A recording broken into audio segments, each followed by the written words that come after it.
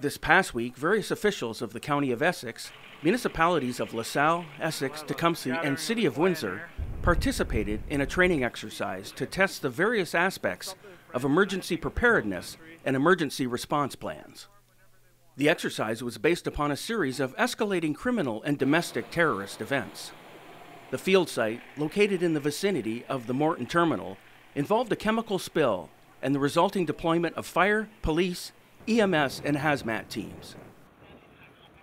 The Day 2 event involved an ongoing escalating terrorist incident involving police, fire, and specialty teams.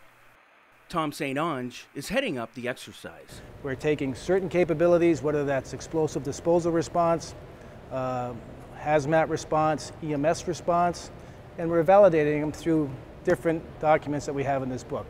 And with the data that we collect from this massive exercise, hopefully we'll be able to identify certain gaps in the service and response capabilities in Windsor-Essex and at the provincial level, because as you can see, many of the officers here are provincial response officers from the OPP who have, I think, approximately 75 officers dedicated to this actual exercise. So besides exercising Windsor-Essex, we're actually exercising provincial resources here and federal resources of the RCMP and the intelligence aspect of the O Division INSET, which is Integrated National Security Enforcement Team. So we're doing a whole bunch of stuff here today.